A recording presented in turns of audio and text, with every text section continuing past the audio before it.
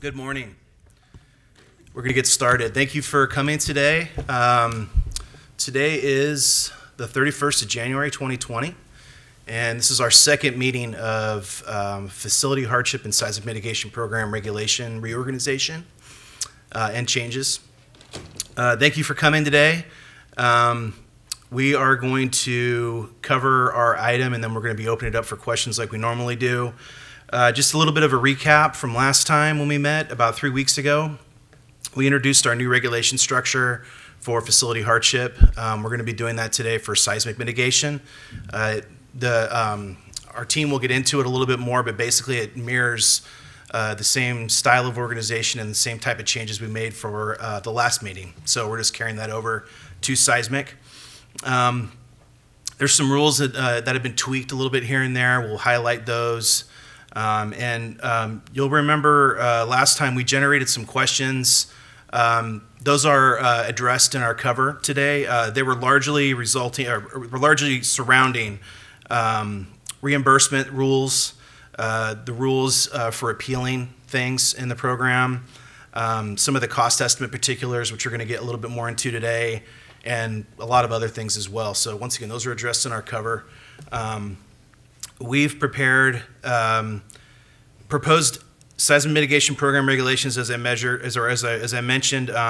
It's also not a major rehaul of the rules so much as just the way it's organized and delineated in the regulations. We hope that we've made it a lot more easy to follow and really see the criteria outlined in a way that isn't as confusing as it might have been before. We're also going to be talking about, we have another meeting set up in 1 week from today. It's going to be, I believe, I want to say it's in room 444 in the Capitol at 9 a.m. next Friday, February the 7th. So we're going to be giving you a little bit of a preview of what's going to be at that meeting. We do anticipate that being our final stakeholder meeting for this set of rule changes, and we're aiming to take these changes to the February State Allocation Board meeting. So it's a quick track. Once again, we welcome any input you have. If you're watching on the webcast, you're not able to join us today, please feel free to send in any information you'd like for us to consider or any suggestions you might have or questions. We'll be more than happy to look at all of that. With that, I'm going to turn it over to Jennifer Mastretti and Silvana Krofchek, and then we'll open it up for questions when they're done with their presentation. Thank you. Good morning, my name is Jennifer Mastretti. I'm a Program Services Supervisor at the Office of Public School Construction and also the Supervisor at the Facility Hardship and Seismic Mitigation Program. So as we go through the cover item, I'll kind of lead us through it and we'll discuss some of the changes from our last meeting first. So one of the things that we have done, and you'll see in today's packet, is there is a separation between the Facility Hardship Program and the Seismic Mitigation Program. In our current regulations, not the proposed ones that you're looking at in your packet, but in our current regulations, the programs are integrated, and what can happen is there can be some confusion between the rules for facility hardship projects versus seismic mitigation program applications, and our hope is by splitting it out like this, it makes it much more clear what the requirements are for each individual program.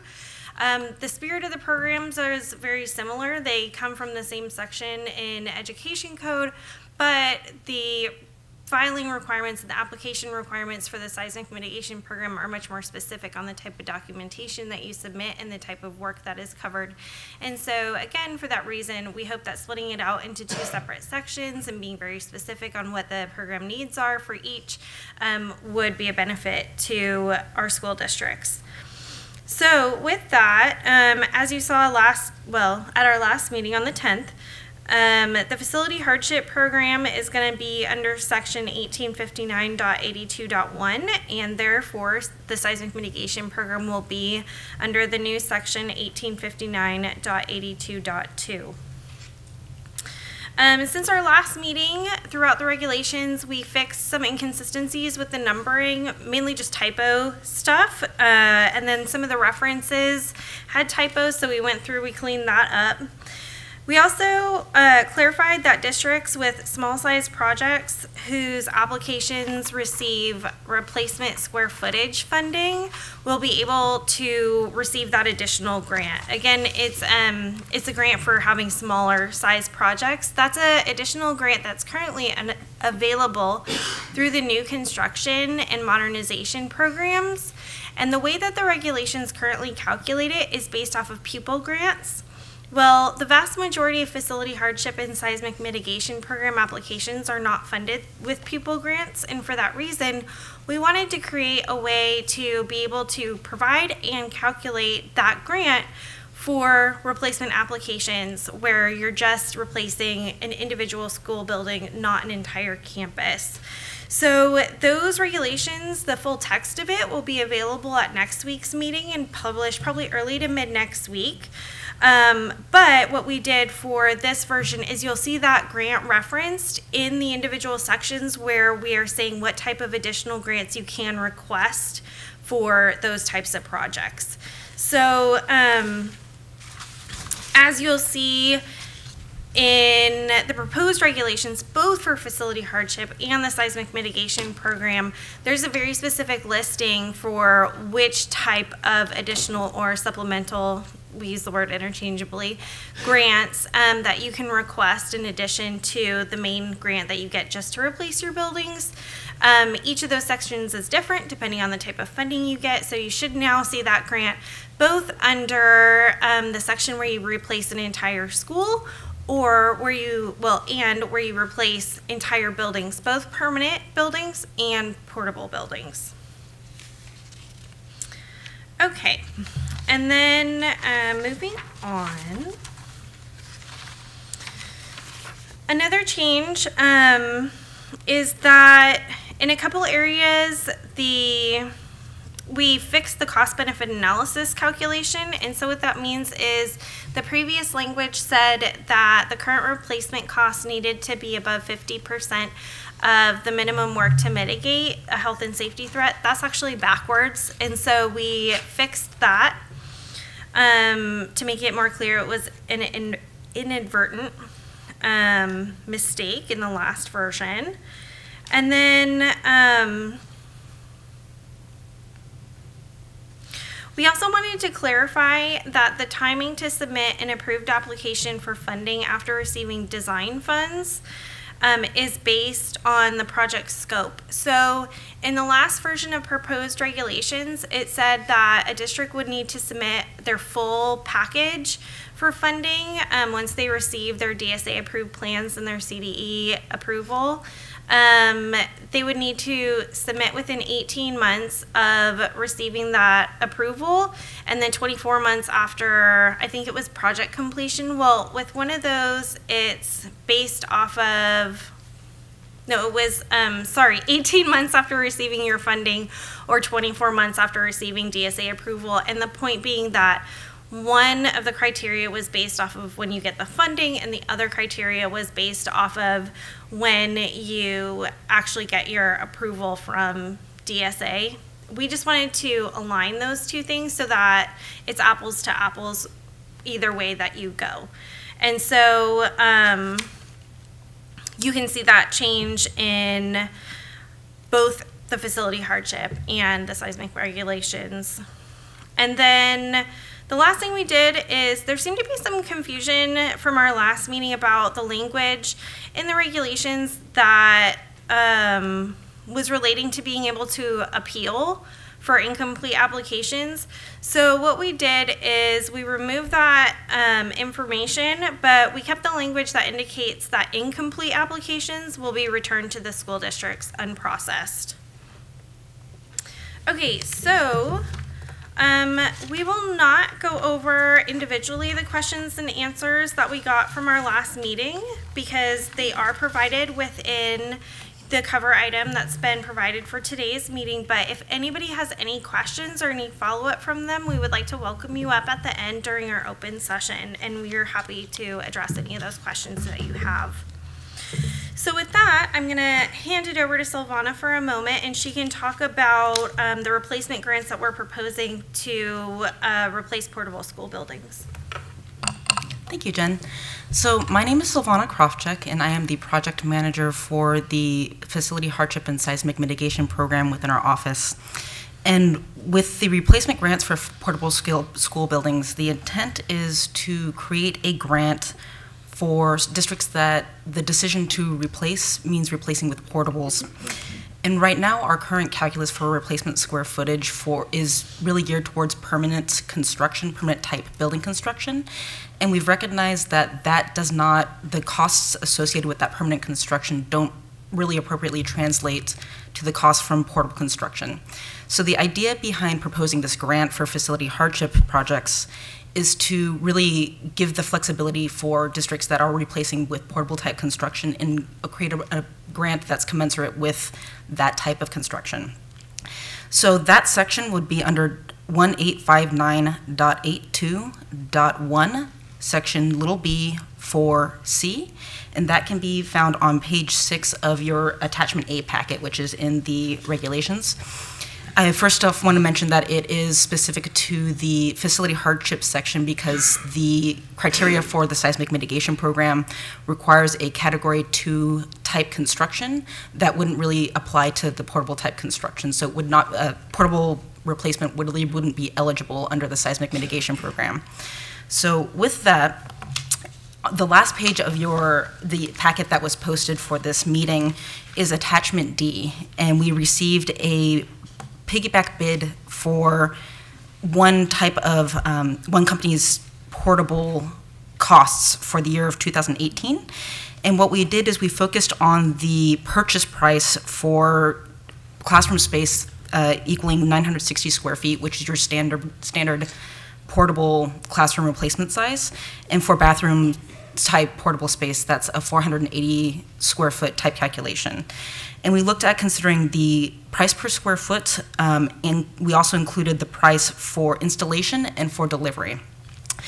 And when we looked at this particular bid, the amounts per square foot would be $93.09 per square foot for a replacement classroom space, and for toilet space that equals $237.23 for a bathroom type portable. Now, this is one particular bid, and we are seeking additional bids. In a couple of days before this this item was created, we did receive additional stakeholder feedback with additional bids, and thank you so much for that. We are seeking more information to incorporate into our third stakeholder item to get a better average, more comprehensive average for those prices per square foot. And we also want to mention that for this portable grant, the district would also be able to request site development costs for that replacement project for the portables. And with that, if I may, just to tag on to that just a little bit. So Silvana mentioned that the numbers we published in that packet are from 2018. We actually, you'll be able to see the calculations on that sheet there, but we increased it for what would have happened if it were in the construction cost index adjustments to the 2020 amount, and that's where the amounts that we put in the regulations came from. So we took the 2018 dollars, increased it to what would be reflected in 2020, and it would be if we proceed with the way it's proposed, it would adjust every year with the CCI. Thank you, Brian. And so with that, we are, again, seeking additional information. So if any stakeholders have further quotes that they've received for their portable cost replacements, please feel free to submit that so that we can incorporate that data into our calculation for creating this grant. And with that, I will hand it over to Jen to go over the seismic regulations. Thank you very much, Silvana. Okay, so going over the newly proposed seismic mitigation regulations, the way that they're written out, the structure and the spirit of it is very, very similar to the facility hardship program, just in specific areas. It's tweaked slightly because of the requirements of the program. So changes to what's applicable for funding. Cost estimates for mitigation costs will be based off of the Sierra West Red Book F3 factor instead of the F2 factor. That would be a higher cost per unit than the F2. And what we're hoping is that that will more appropriately provide for the unique and increased costs that these types of projects usually incur. Additionally, we had previously would allow project costs being at F2 by default, and then districts would have to submit significant amounts of information to demonstrate that they would qualify for the F3 level. What would happen is that districts that knew they could do that would submit the information, districts that didn't know that wouldn't. And so to be funding at a more equitable rate, and also to be funding at a more appropriate rate for what seems to be very challenging and costly work, we believe that allowing districts to request the F3 level of funding through that Sierra West guidebook would be most appropriate. All right, the next thing is that projects that receive rehabilitation funding will now be able to request the geographic percentage factor increase. So that's currently under our regulation section 1859.83A. And what that is depending on where the school itself is located within California, you may be eligible for an additional percentage increase to your grant. Again, it's based off of where the school is, not where the district office is. And what we're hoping that will help with is that there are unique areas in California that the cost of construction is higher, or labor is higher, or it takes more to be able to get your materials to that location. And it seems appropriate that we be able to provide that geographic percentage factor increase to these types of projects. We've heard from districts over a long period of time, and also had many districts demonstrate how these costs affect them.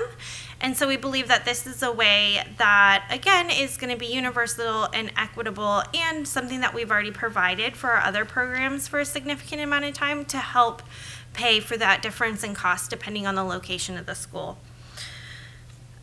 Replacement funding also will be able to use to either replace the buildings that you currently have if you qualify for replacement funding, or rehabilitate the buildings that you have. So what happened in the past was, if you qualified for replacement funding, if you wanted to rehabilitate your buildings, you would have to submit an appeal to the state allocation board requesting that they provide you the replacement funds, even though that is not what you're choosing to do with your facilities. That no longer will be a requirement. It's going to be a local decision on whether you take your funding and use it to replace or rehabilitate your building. Keep in mind that if districts do choose to take their replacement funds and then rehabilitate their building, there are other things that come with that, just like any replacement project. So, for example, your modernization eligibility will be reset for the building in which you are replacing. That was a current rule from the facility hardship program, but what we're doing here is we're outlining that even if you're not actually replacing your building, because you're getting funding to do so, your modernization funding will be reset. And that's clearly outlined in this section of regulations, not just in the section for modernization eligibility adjustments in our regulations. The next thing is that the school capacity and funding is differentiated between standard classrooms and specialized classrooms. And what we mean by that is at different times during your application review, we look at how many classrooms you have and what type of classrooms they are to help determine how much funding that you will get for your project. More for replacement, not so much for rehabilitation projects. But an example of this could be that, let's say you have 20 classrooms at your school and one classroom needs replacement, and you have the enrollment that justifies having 10 classrooms.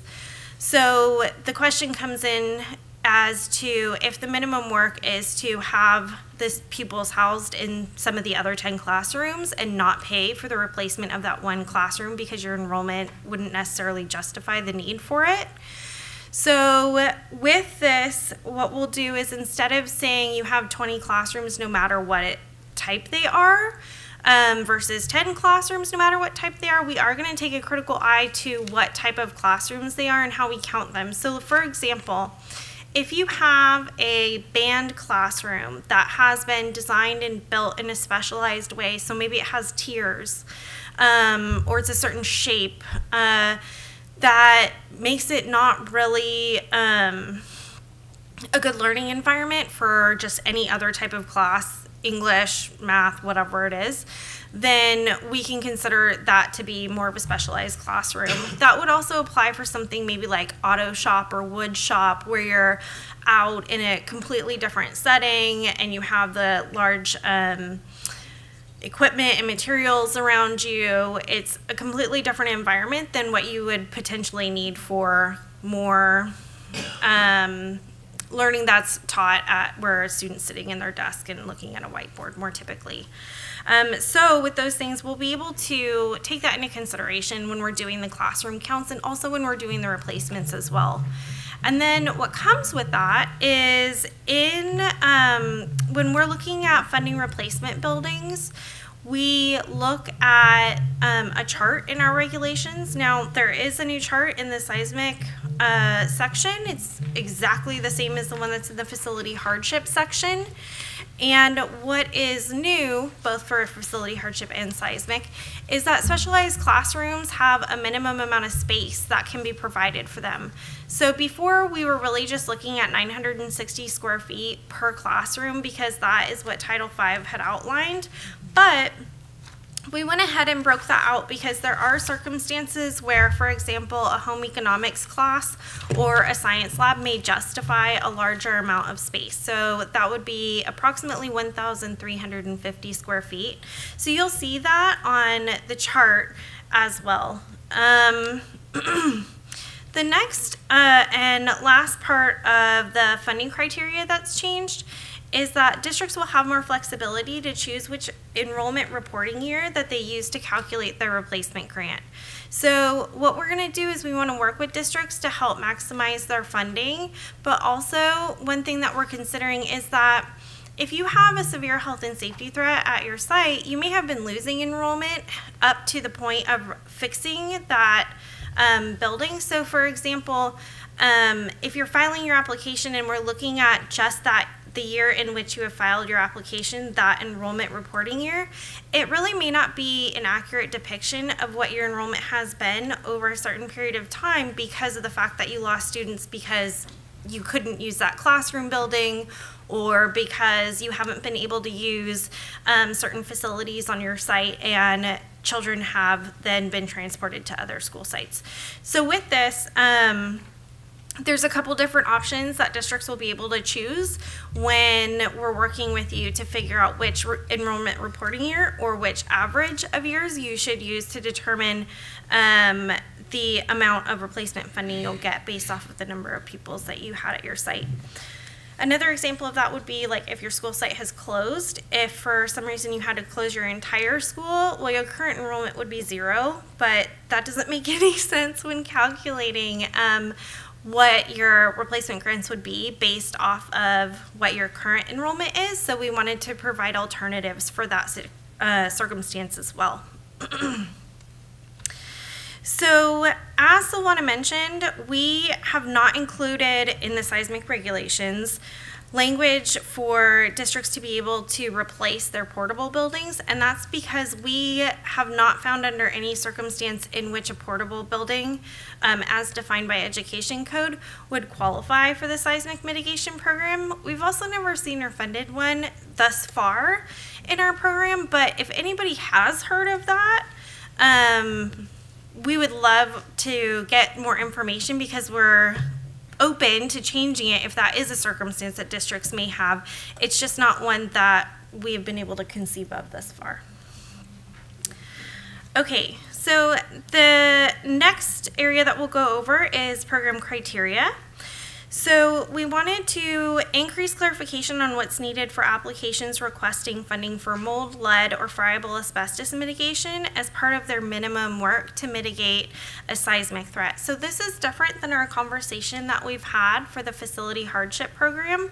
So with that program, there are circumstances in which mold for example, would be your health and safety threat that then leads into the justification for needing your facilities to be repaired, rehabilitated, or replaced. That's really not what we're talking about here for the seismic mitigation program. The focus for this program is to be able to mitigate seismic threats due to faulting, liquefaction, landslide, or ground shaking potential. But we have found that in doing that rehabilitation work or even that replacement work during demolition or other type of work, that these items are found: mold, lead, or asbestos, and there is specialized mitigation that the district has to take on. For example, they may need to bring in a specialized company to be able to do the demolition work and be able to package it appropriately and dispose of it appropriately, and that does cost more than a project that does not have that. And a lot of these buildings that we have found, or that have been found to qualify for the program, are older buildings in which these would be issues. So we wanted to clarify that if this type of mitigation is part of the minimum work to be able to rehabilitate your facilities or even demolish and replace them, then a district could include those costs on their cost estimate for the program, but we do also need the reports demonstrating that there is a presence of mold, lead, or friable asbestos. So if the district demonstrates that they have those items, we will be able to partner in the funding of it. All right, so the next thing is that we also wanted to clarify that only school buildings that have interior square footage would need to prepare and provide a cost-benefit analysis with their project. So this is to differentiate between covered walkways or lunch shelters. Those facilities, they don't have interior square footage, and therefore when we do our calculation for the current replacement cost, it really isn't applicable. That calculation, the current replacement cost formula, is based off of permanent interior square footage.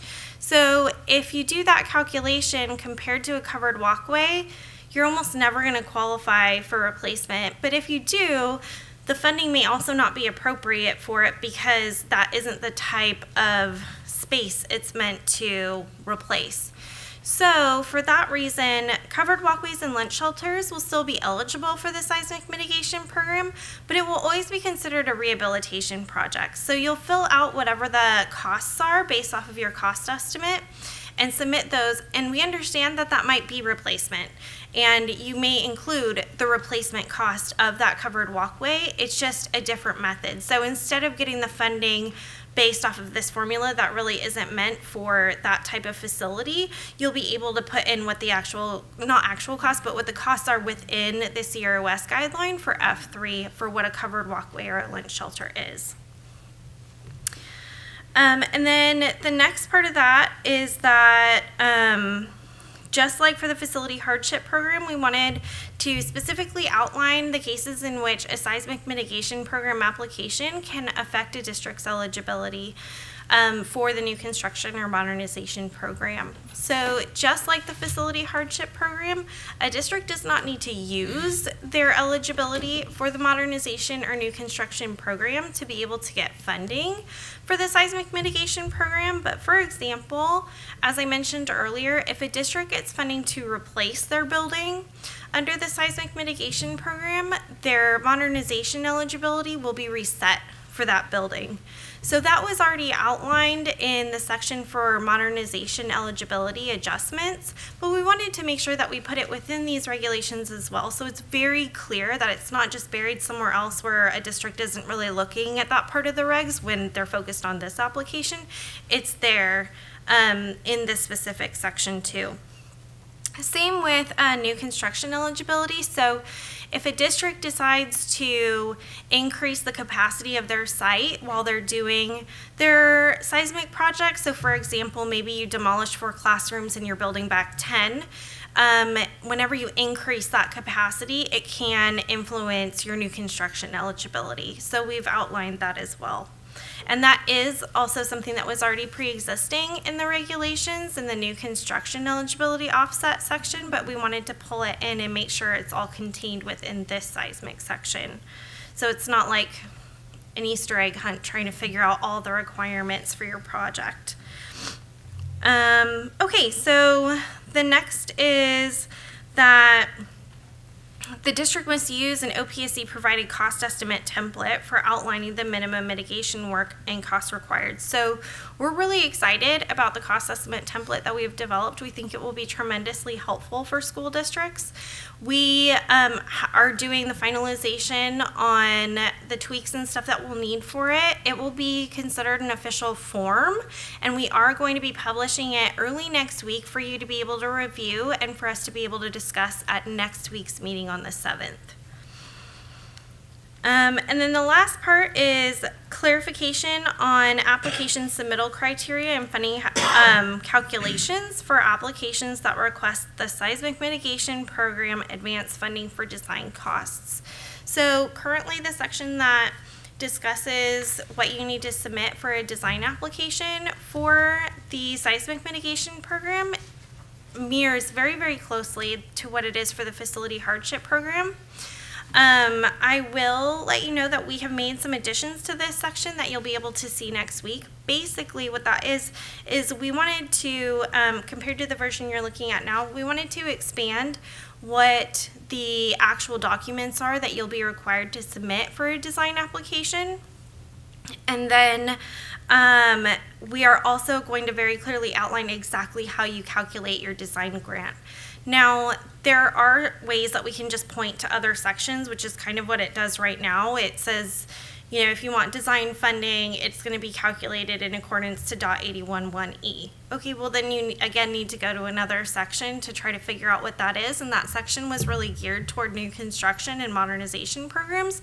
So instead of doing that, we wanted to very clearly outline exactly how you do the calculation for which type of seismic or facility hardship program application you have. So you'll be able to see those additions next week. And then lastly, we can go through the organization changes that we've done. As we've already discussed multiple times, there's the separation of the facility hardship and seismic mitigation program criteria into two different sections. We have a significant amount of increased enumeration for clarification and section references. And then we wanted to provide a clear outline for all the documents that are necessary for a complete application submittal and outline them individually based off of what type of application you'll be submitting. With that, those are the main changes that we're presenting for the seismic mitigation program. I'm going to go over our next steps real quick, and then we would love to open it up to public comment or any questions that people may have. So the first thing is that at next week's meeting, as I mentioned, we're going to go over that cost estimate template. It's not huge, complicated, anything like that. It'll be published in just a couple days and you'll be able to review it. And please provide us any feedback if you think that there's something that needs to be added to it, for example. We are planning on providing that. We're looking at doing a PDF or Excel kind of versions to make it as easy as possible on the districts as well. And then also like pre-fill in the soft costs for it. And you'll also see next week that the type of soft costs that we provide for is expanded and outlined very clearly where that authority is and what percentages they should be and why. So that'll be great. If you see anything additional that you think is missing or should be different, we would love your feedback on that too. The portable replacement grant, so we're hoping to be able to get a little bit more feedback on that, just like Silvana said. So we'll be able to finalize more of what we're looking at as providing for those grants, both at 100%, what that would be, how much funding you would get if you are partnering with the state and you get a 50% amount of what that total portable cost is, or if you qualify for financial hardship and you would get up to 100% of what that is. And then with that, we'll also be able to outline what the current replacement costs for portables are, both for toilets and for classroom portables or other portable space. We're also going to do, in addition to the regulations, where we're going to outline the state agency approvals that district needs to have a complete application. So right now we outline the other types of documents that a district would need. So an industry specialist report, a cost estimate, a cost benefit analysis, that kind of thing. But we don't actually specifically outline that you need Division of the State Architect approval or an exemption letter, approval from the California Department of Education or an exemption letter, that kind of stuff. So while the criteria is the same as it is for the new construction and modernization program, and that it's discussed on the application for funding, Form 5004, just like a lot of these other changes, we wanted it to be very clear, so we're just going to put it right there in the regulations that this is what you'll need to be able to submit a complete application. And then we're going to bring back any comments or questions that we receive from this meeting at that meeting, just like we have today in our question and answer section in our cover. And then we may have changes. Oh, we will also have the changes to the other sections of the SFP regulations as a result of these proposed regulations. I will tell you that next, the packet with the regulations that include everything that needs to be changed in the SFP regs, 99.5% of that is just changing the reference sections, because as you can tell, we don't have just 1859.82 anymore. It's like 82.1, 82.2, and both of those have now replaced 83E. And therefore 83F will become 83E. So there's kind of a waterfall effect when you have these types of changes. One of the larger changes that you'll see is that we do have proposed regulations in that packet for how to calculate small size project for applications that receive replacement funding through that square footage grant, since it's not calculated off of pupil grants, which is how it's currently outlined in the regulations. So that's, I think, the largest addition. So we'll be posting that shortly, and we really look forward to receiving your feedback. The way that that will be outlined will be very clear too. So anything that's been deleted from our regulations will be red with the color red with a struck through. And then anything new will be blue and underlined. Anything that's currently existing and is going to remain will be black. So hopefully it will be very, very clear what's new, what's different, what's going away, and what's being added. And with that, that's all we have for our presentation. And we would like to welcome any comments or feedback that people have.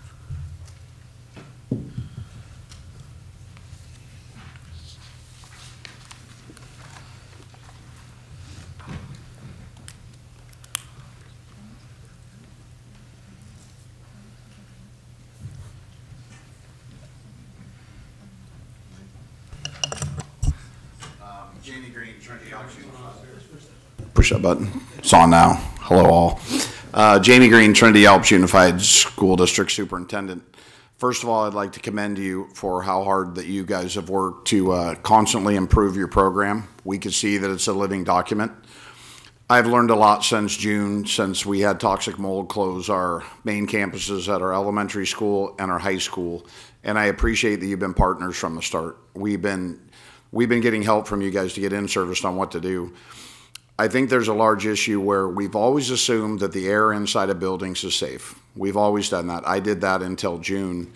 And something that I've learned is the price of technology has went down by so much that the cost of ignorance is going to go up. So there are ways that we could do preventative maintenance. So as a superintendent, this is on me. We need to do preventative maintenance. We need to change our air filters. We need to look at water intrusion areas immediately. And I think that's a large item to get out to all the schools, that we all work together. You at OPSC are phenomenal at helping us. As educators, we need to be prepared, and the message needs to get out. How often are you changing your air filters? When you have a leak in your school, is that important that within a certain amount of time you've dealt with that? And I think the technology has risen to a point where we could do the preventative on this, and it could help other schools and other students not being out of classrooms. So I think a large piece of this is a preventative piece that we look at it. As for the system, I've gotten emails at 8 o'clock at night from your office. I've gotten emails on Saturday. So I completely feel like a partnership. We put a bond on the agenda. We absolutely do not feel something happens at your school, it's up to the state to completely come in and fix that. And we appreciate the fact that our community, and we're working on it right now, is understanding that. Local control funding talks about the local community being part of the school. The LCAP definitely talks about bringing in private business and bringing people in. As a partnership, we can get through this. So with that, I would like to thank you guys. The changes you made are absolutely spot on, because I've been in this for the last 7 months, and I'm absolutely amazed in that short amount of time that you guys have listened to your stakeholders and you're making movement to forward to help that. This is an easy process for anybody. I'd also like to say you guys are very good counselors and working with the public. You get people that are in trauma calling you, and you constantly call me. Because I'm like, hey, what do we do? I just closed all my buildings. And you guys said, okay, we're going to come walk your campus. And really appreciate how transparent and how brutally honest you guys are as well. You don't sugarcoat things. We appreciate that. You don't try to lead us down a road where this may, or use the word likely, that likely this will happen. You made everything clear, and we appreciate that. So I think in the future, I think it's important that we as a state, that we look at air quality inside and really work on the preventative. I know LA Unified did a big item with changing their air filters, and we all saw how their test scores went up with that. So I don't think that's necessarily on the backs of OPSC. I think we need to work together over the next several years. We have the greatest university system in the world. We have the UC, we have the CSU system. I think research needs to be done on indoor air quality, and with that, we could all put together the preventative piece, and then OPSC can really focus on building new buildings, which they love to do. But I wanted to personally thank you for my entire community, my 700 students, my school board, that we felt like royalty throughout the whole process, and just want to thank you. So thank you for all that. Thank you, Jamie. You're being modest. You're a great proponent for your district and for our program as well. We appreciate your help as well. And I think you bring up a really good point about preventative measures. And I think that we're at a time right now where we're all learning a lot more about mold and the problems it presents, and how severe, or maybe in some cases not severe, it may be. Our program is always going to be there for those cases that are beyond the preventative point, but I think you bring up a really good point. I think the more that we learn together, the more that we're able to educate ourselves and to help our school district clients and anybody out in the school community to learn more about mold, I think the less of it we'll have in the future. So we'll be able to do those preventative things that you're talking about and kind of see it coming. So we really appreciate your help as well. And as with your district and any other district, we're in a partnership here. This is our program together, so we really appreciate those comments, and we appreciate all of your help as well. Thank you. Thank you very much. So one quick example. This morning at 6 a.m., I got a picture from our facilities person that there was a water spot on a tile in the ceiling. Both principals got woke up. Our CBO got woke up. We got a ladder out. We are up. It's a matter, you don't know what you know until you know it. We had no clue about that. So we probably had 500 tiles, and a lot of superintendents will tell you they have water spots. It's as simple as, if you don't have a water spot on your tile, you don't have water coming from somewhere. So today, that is our purpose. But that may have went 6, 8, 10 months before, saying, yeah, there's water up there, we'll look at it. Well, 48 hours later, you have mold. And so we're all over that tile. I just wanted to report that to you all. Thank you very much. Thank you.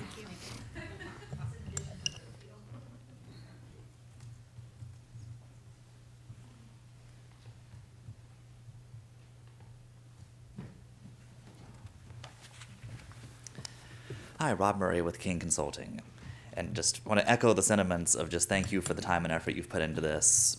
Really, I think a lot of the stakeholders appreciate a lot of what's in the changes to the regulations, but I'm just going to take you up on your offer on the Q&A on item 3 to hear additional feedback on the conceptual approval point.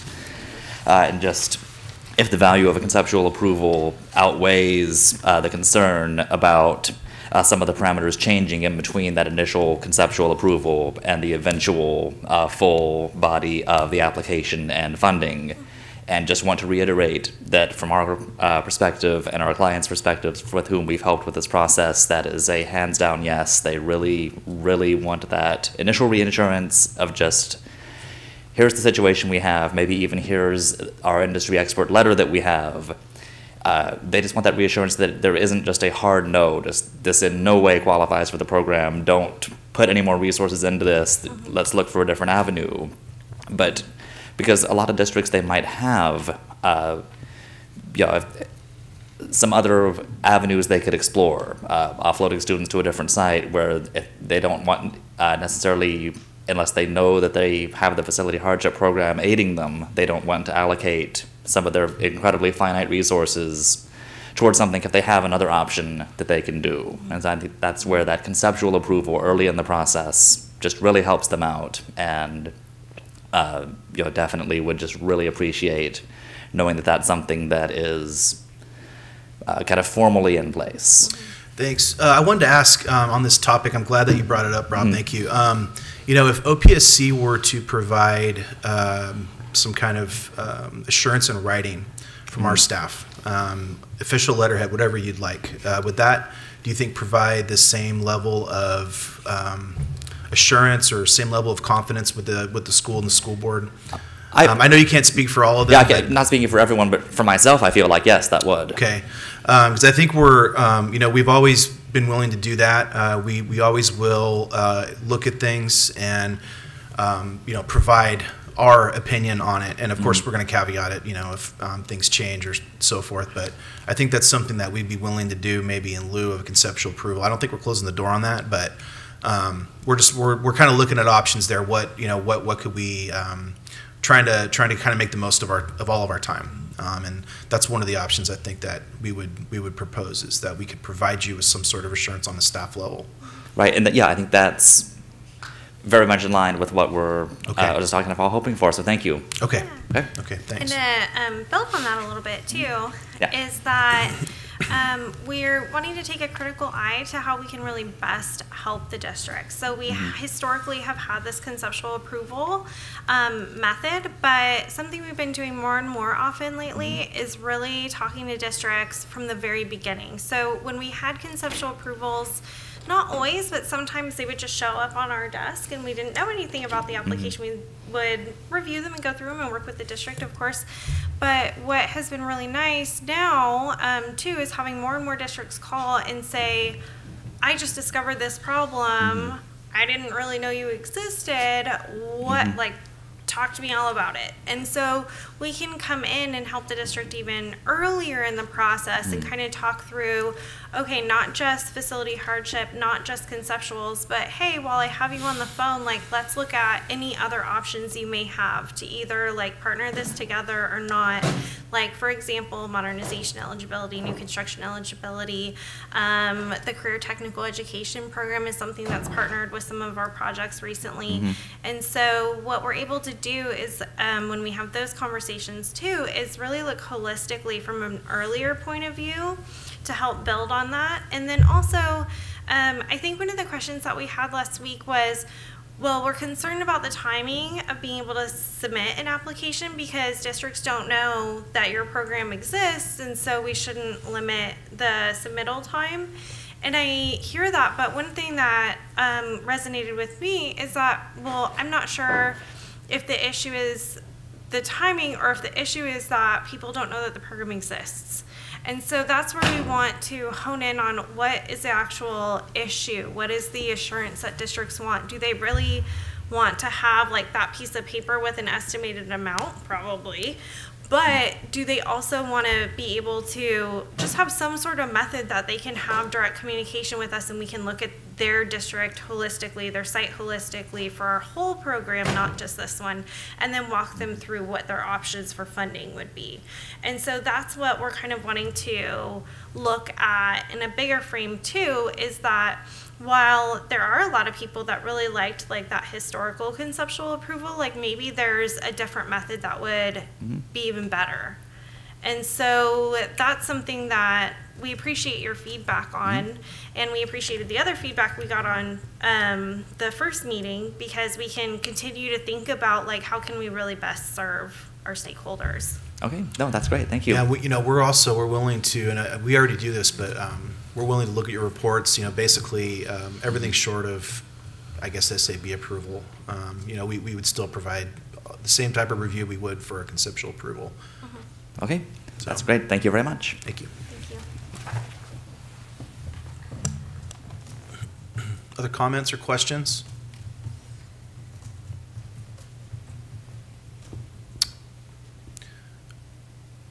I'm going to give it a little time here. We do have our third meeting next week. Like we've mentioned multiple times already, that will be another opportunity. But I would encourage you, if you have things to say today, to take advantage of your opportunity, because we'll be able to give it that much more thought and incorporate it that much more into our item for next week. Again, for those of you that aren't here in person, you can send it to us either via email or letter. We'll accept that as well. But there's a few of you out there. I know you guys came for a reason today.